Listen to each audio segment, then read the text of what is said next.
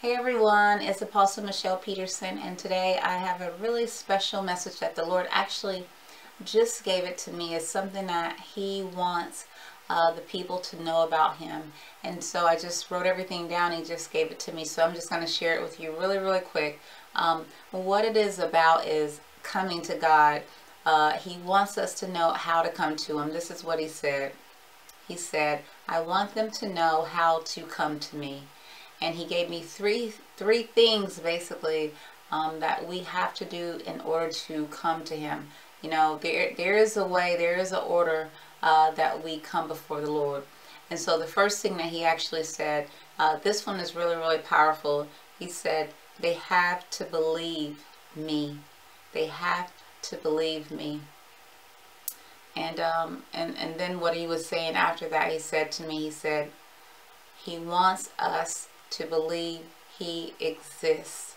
He wants us to believe that He exists.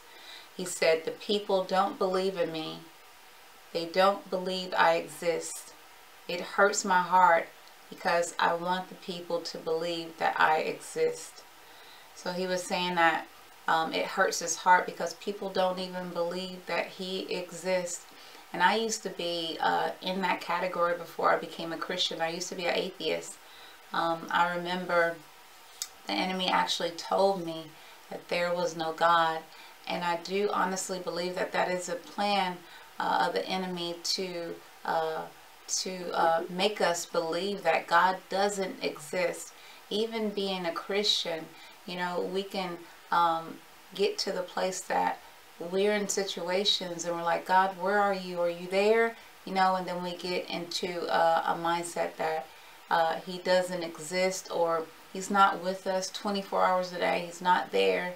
And we kind of get into this mindset that maybe God isn't real. You know, when we're not seeing things, we're not seeing prayers answered. The enemy will say little things like that. You know, God's not real. You know, that's why, you know, whatever's going on. But whenever we actually come before God and we really don't believe that He exists, or we don't really believe in Him, you know, it hurts His heart for us to not believe that He doesn't exist. And so in Hebrews 11, and I was just going through the different scriptures. I'll read some of them to you guys. But in Hebrews 11:6, it says, but without faith it is impossible to please Him, meaning God. For he that cometh to God must believe that He is, and that He is a rewarder of them that diligently seek Him. This one right here is really powerful, because it's saying basically the same thing that the Lord wants to share with us today, is how to come to Him. He's saying here that we must believe that He is, that He exists in order to come to Him. And then I looked up the definition. What does what does exist mean in our definition? It means to continue to be or live, to have life to live, to have actual being, to be. And you know, we sing the songs about He lives, He lives, He lives. You know, that the Lord Jesus actually is alive. Our God is alive, the living God. You know, we serve the living God. He is alive, that He exists. And for the Lord to say here that people, He said, people don't believe in me. They don't believe I exist. And a lot of times, you know, we're natural beings, and we're looking around and we don't see God in the natural realm, and you know, we're going by our lives, about our lives and stuff. And so a lot of times we can get into this place where we don't actually believe God is there, but He is. And He said this hurts His heart. So this really touched me when I was and He said this to me, because I mean, it took me some time to get out of the place that I was just like thinking you know, about what He said. But here's some scriptures. I was just doing a little bit of studying about just how God, you know, feels about just going through the Bible and issues with just people believing in him. In Numbers 14:11, I was reading, it says, "And the Lord said unto Moses, how long will this people provoke me? And how long will it be ere they believe me? For all the signs which I have showed unto them." And so what he's saying now, like, how long will they not believe me, not believe in him, after all the signs and wonders and everything that he's done? You know, the people, the children of Israel, still didn't believe in him. Still didn't believe in him. He was doing all these miracles and all of these things, and they still didn't believe in him. They still didn't trust him. And it hurt him. It hurt him. But if you, right after that, that's when, you know, everything, when they wasn't able to go into the promised land because of this. And then also in Numbers 20:12, the Lord is saying here also, "And the Lord spake unto Moses and Aaron, because ye believe me not, to sanctify me in the eyes of the children of Israel. Therefore ye shall not bring this generation into the land which I have given them." So even Moses and Aaron got into the place where they didn't even believe God, you know, for whatever time period they didn't believe him. But this is what he's saying to them also. Throughout the Bible, even in Psalms 78:22, here is saying here, "Because they believed not in God and trusted not in his salvation." And then Psalm 78:32, it says, "For all this they sinned still, and believed not for his wondrous works." It's so many scriptures in the Bible. It talks about us not believing in God, you know, and you know, and how that hurts God, and you know, and how important that is to him, is to believe in him, believe that he exists, and to trust him. Okay, so he wants us to believe that he exists.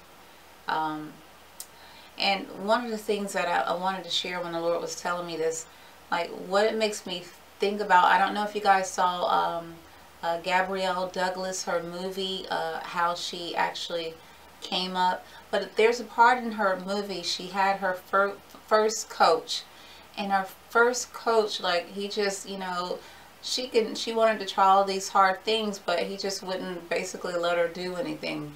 And he didn't believe in her. He didn't believe in her. He didn't believe that she can do what she did, I guess. But when she got the coach, Ling Chow, when she got her new coach, one of the things that she said to him when she went there, and you know, she was saying she's willing to do whatever it takes. She's willing to do whatever it takes. But she said to him, she said, "I just need you to believe in me. I just need you to believe in me." And it was so powerful because, you know, just having someone to believe in you, that's something that, you know, is powerful, because we want someone to believe in us, and God does too. He wants us, you know, his creation, to believe that he exists. He created us. Now, how hurtful is that to believe, not even believe in the person who created you?